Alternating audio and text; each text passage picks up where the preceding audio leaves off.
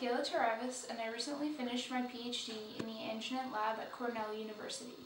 One of our research interests is the physiology of electrode-respiring bacteria, which breathe using solid metal oxides or conductive electrodes as their terminal electron acceptor. Our recent paper in biotechnology and bioengineering focuses on the physiology of Shewanella oneidensis in anode chambers of bioelectrochemical systems. Shewanella oneidensis differs from other model organisms for bioelectrochemical systems in that it can use solid electron acceptors or oxygen for respiration. We were interested in investigating what happens when Shewanella is exposed to both oxygen and an electrode at the same time.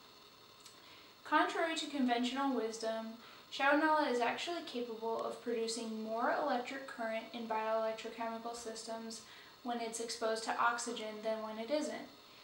This effect is greater in continuous flow systems than in batch-fed systems. This is because Shewanella typically produces electric current through transferring its electrons through soluble electron shuttle molecules, and these are washed out or essentially diluted in continuous flow systems.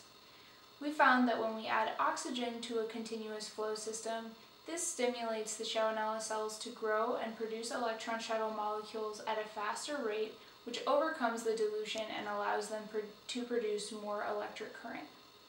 These results deepen our understanding of Shewanella in bioelectrochemical systems and show us that oxygen isn't always bad for current production in these systems. We think this is especially important for the development of biosensing type applications where the overall current production signal is much more important than the electron capture efficiency.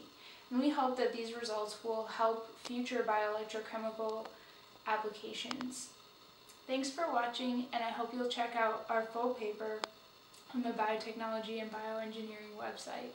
Thanks.